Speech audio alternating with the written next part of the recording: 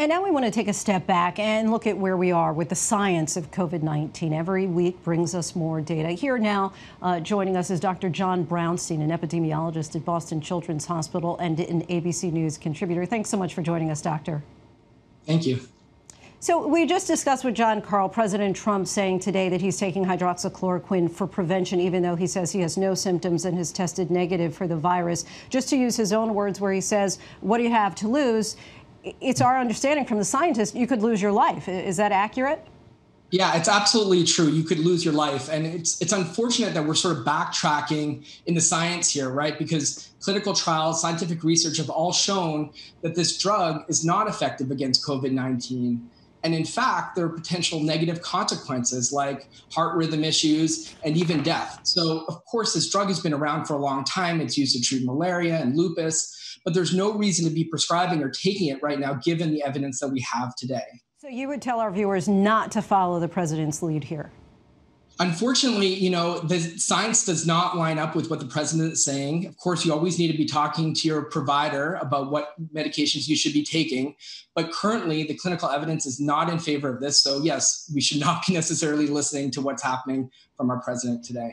But the president also said today that a lot of doctors and people on the front lines take hydroxychloroquine. Is that something that you've been hearing about? No, the providers, doctors that I work with here through the Harvard system, nobody's taking this drug. There's a high concern that exists across my community about this product. Clearly it has a time and a place to be taken, but not among frontline providers. There's a fear about the adverse events that it can cause, and they're not taking it and they're not recommending it to their patients. Okay, let's move on. One key question is whether people who've had COVID-19, if you can get it again. We've learned that over a dozen sailors on the USS Roosevelt tested positive after it seemed that they had recovered. So what does that latest research tell us about reinfection?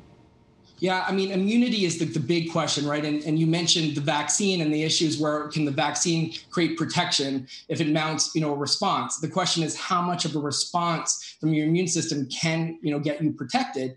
If you have a deep infection, likely you'll get some level of immunity. But potentially some of these sailors that were infected early may have had sort of mild infections, which didn't allow their immune response to really mount a true sort of immune protection. And that's really what we need to study. The other possibility is that they were false positives and then maybe had some other viral disease, or, frankly, potentially the negative tests were just because the virus at that point was just undetected. So there's a wide range of reasons. But clearly, understanding immunity is so important for us because, A, that impacts our models and how we think we're going to see this fall wave coming. But two, it really impacts what the vaccine efficacy will really look like.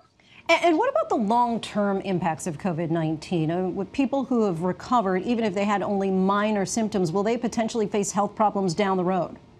Right. So I think for the vast majority of people that have had mild symptoms, they're going to have a full recovery, just like you would have had any sort of minor cold, right? I think the question really becomes those who had more severe illness, right, that were were hospitalized and potentially had, some issue around organ function, what long-lasting issues that they're going to experience. We often talk about cases and deaths, but we don't really talk about the sort of long-term sort of impact on sort of your life post-infection. And that's a conversation that really needs to take place. And clearly mental health is another component. But for the vast majority of us that have just finding out that we were infected, maybe through antibody tests, really there's not going to be any long-term consequences of that infection. There seem to be some effective treatments for patients with severe COVID-19 symptoms like blood thinners, remdesivir, and plasma therapy. Do you think that COVID-19 is becoming a less dangerous disease, perhaps because of these treatment options? Yeah, I think really we shouldn't be cavalier now. Clearly, there's some good evidence around the antivirals that you mentioned. Blood thinners are sort of not necessarily clearly shown to be incredibly effective.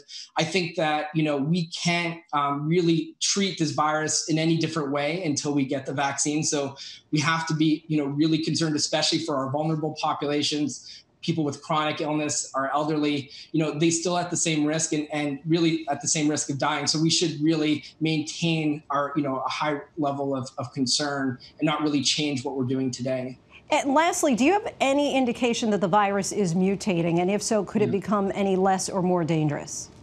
Yeah, I mean, that's a great question. And clearly a virus is constantly evolving. And that evolution is really important for us to understand how the virus travels, how it came from China, where it moved around within the US. But those small mutations aren't really changing sort of the outcomes of the virus when we get infected here.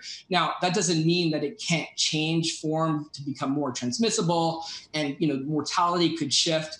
But so far, the evidence really isn't in favor of any real mutation. Now, these coronaviruses do sort of have an evolution, so we're going to keep real, close watch on any changes that we identify. But for now, still the evidence points to it's the same virus, that came out of China. Dr. Brownstein, thank you so much for your time. We really appreciate it. Thank you very much. Hi, everyone. George Stephanopoulos here. Thanks for checking out the ABC News YouTube channel. If you'd like to get more videos, show highlights, and watch live event coverage, click on the right over here to subscribe to our channel. And don't forget to download the ABC News app for breaking news alerts. Thanks for watching.